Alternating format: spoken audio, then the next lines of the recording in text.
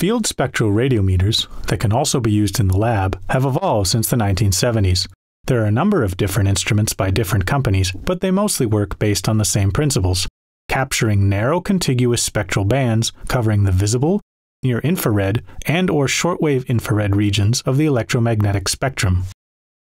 Today, we are using an ASD Fieldspec 3 portable point spectral radiometer, specifically designed for both field and laboratory use. It allows both radiance and reflectance measurements and is widely used in remote sensing research.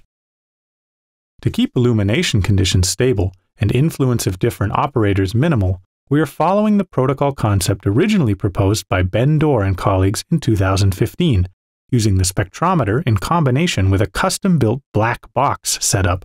Just as in the field, the instrument is controlled via a laptop, and both are set up next to the black box and connected via Wi-Fi or cable. The ASD records optical energy through a fiber optic cable bundle and measures 10 spectra per second in the range 350 to 2,500 nanometers. The general principle is not so different from an imaging spectrometer, with optical energy being transmitted to diffraction gratings that separate the light connected to detectors that convert the incident energy, photons, into electrons, and finally, a converter digitizing the electrical voltage and passing the signal to the laptop. The light-sensitive fiber optic cable is carefully introduced into the black box, and the sampling head adjusted perpendicular to the sampling surface, or as we say in remote sensing, viewing nadir. Be careful not to bend the cable, as broken fiber optics reduce the sensitivity to light. Now you can adjust the height of the sensor head and install a 4-optic if you want to use one, to shrink the field of view to reduce adjacency effects. The light sources that are installed at 45-degree angles to both sides of the sampling surface reduce shadowing. Now, allow the setup some time to warm up.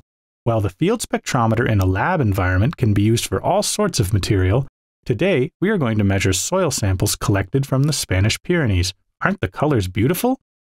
Okay, enough warming up. Let's start measuring.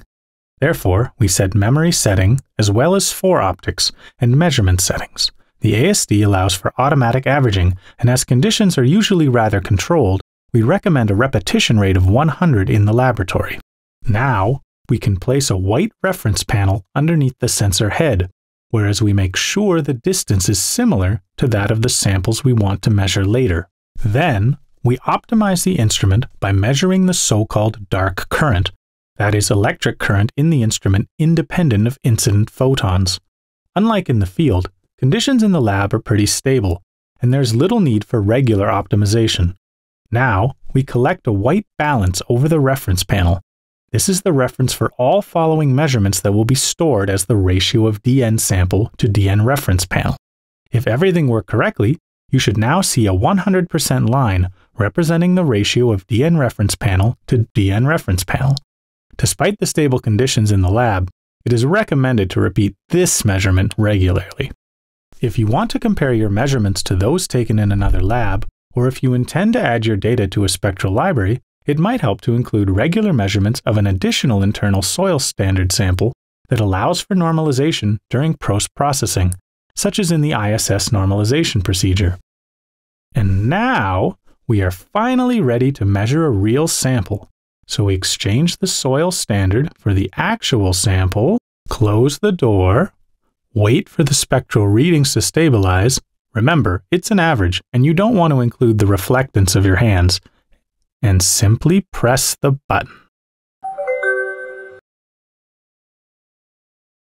Whenever you plan to carry out laboratory-based measurements with a point spectral radiometer, these tips may help you. Use light sources that emit the entire spectrum you want to measure. Make sure your environment is dark, except for the artificial light.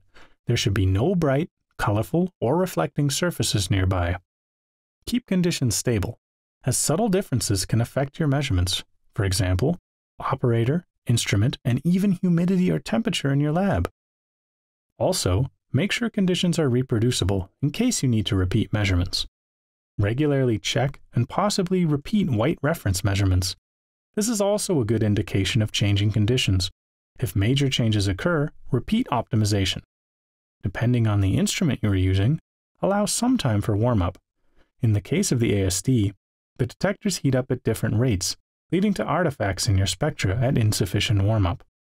If you want to compare your measurements to those from another lab, you might want to measure a standard sample as the ISS samples. And finally, keep notes. Otherwise, you'll never remember what you've been doing.